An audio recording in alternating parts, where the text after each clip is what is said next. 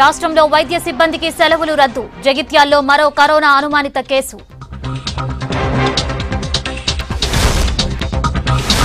సమస్యల పరిష్కారానికి ఉద్యోగుల ధర్నా. అసెంబ్లీ ముట్టడిని అడ్డుకున్న పోలీసులు.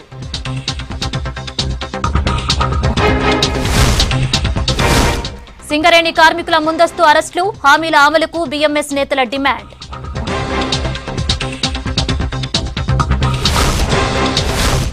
నల్గొండ జిల్లాలో కంది రైతుల కష్టాలు. 20 కోట్లు బకాయి పడ్డ మార్క్ఫెడ్.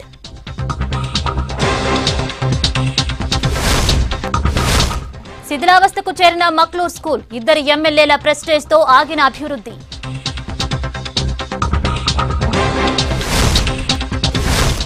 పేదవాడి ఫ్రిడ్జ్ రంజన్లకి ఫుల్ డిమాండ్. గిట్టుబాటు కావట్లేదన్న తయారీదారులు.